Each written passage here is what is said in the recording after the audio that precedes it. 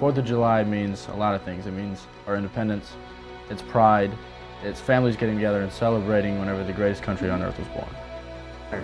The Marine Corps has a great lineage, and just to be a part of that team means I'm something more than myself. Representing America while stationed in another country is very humbling.